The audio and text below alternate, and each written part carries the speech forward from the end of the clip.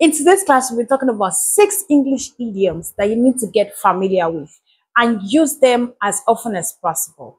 Hi everyone, I'm Oyindalara, and on this channel, I teach everything English.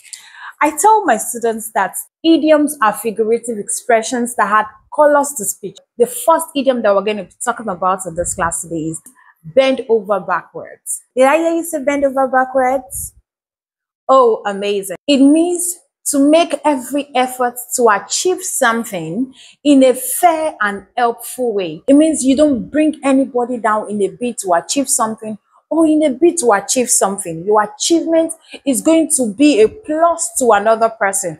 Number one example, I learned from my dad to bend over backwards to help those that are in need.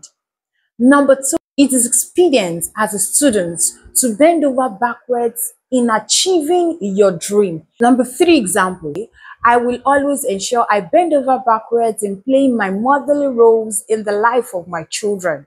Number two idiom, burning candles at both ends. Did I hear you say burning candles at both ends? Oh, good job. Burning candles at both ends means to do more than one ought to do. That is, to overstretch oneself. Number one example, my uncle's doctor said his illness was brought on by stress and recommended that he stops burning candles at both ends. Number two example, as a student, you need to start reading as early as possible, as burning candles at both ends will tell on your delivery in exam. Number three idiom, go into overdrive. Did I hear you say go into overdrive? Oh, well done. To go into overdrive means to begin to work very hard, to perform intensely or very well. Number one example, when the publishing deadline was moved up a week, we had to go into overdrive to get all the articles together. Number two example, I had to go into overdrive in order to achieve my set goal for the year. Number three example, as a student, you have to go into overdrive in order to ace your examinations. Number four idiom, jump through hoops. Did I hear you say jump through hoops? Oh, good. Means to go through an elaborate or complicated procedure in order to achieve an objective. Number one example, we had to jump through a lot of hoops in order to get funding for the workshop. Nobody gives away money without making you work for it. Number two example, success in life requires you jumping through hoops to achieve your desired goal, as nothing good comes easy. Number five idiom, make a comeback. Did I hear you say make a comeback? Oh, good. It means to achieve success after retirement or failure.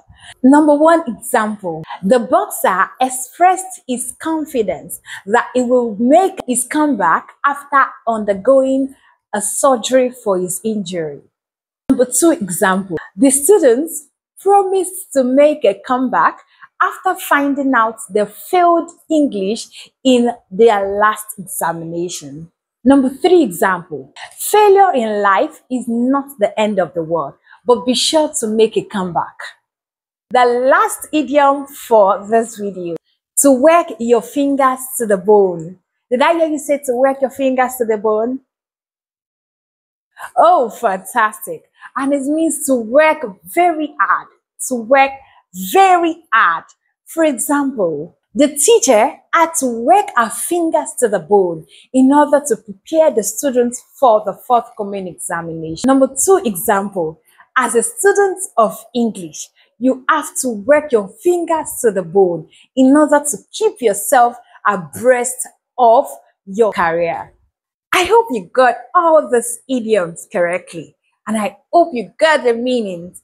So now, I expect you to use this idiom as a mantra this year because you don't want to be left behind.